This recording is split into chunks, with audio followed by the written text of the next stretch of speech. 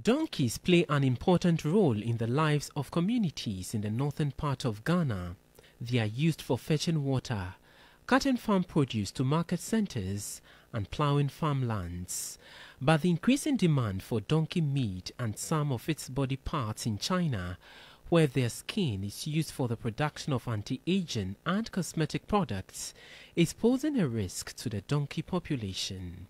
This is potentially pushing the species towards extinction, not only in Ghana but in other parts of West Africa. From a recent census we did in the year 2023, is 2,492 donkeys. We slaughter donkeys for our own consumption, but the slaughter was sustainable. But now the Chinese high demand for donkey skins, the slaughter increased, and with this one, the number of donkeys will reduce.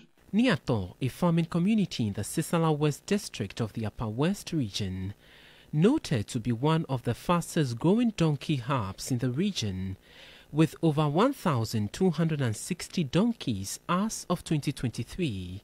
Some farmers told us the absence of donkeys in the communities has the potential to disrupt local economies and the agricultural sector as a whole. Those who can afford the tricycle, they don't rely on the donkeys so much.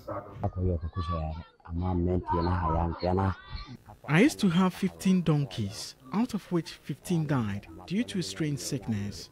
Over here, we use donkeys in our farms since we don't eat the meat. A bigger donkey is sold around 900 cedis and 1,000 Ghana cedis, and sometimes more depending on the size. But the smaller ones are sold between 600 cedis to 700 Ghana cedis. There is a little attention given to the donkey species. Although the Ministry of Food and Agriculture has placed a ban on the indiscriminate slaughtering and export of donkeys, the situation persists due to a lack of enforcement.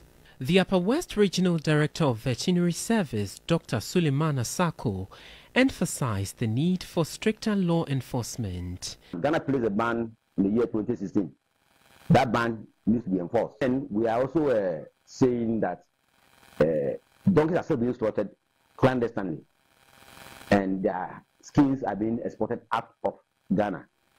So the checks, they should enhance the checks at the port, so that if the skin cannot go out, slaughter will not happen.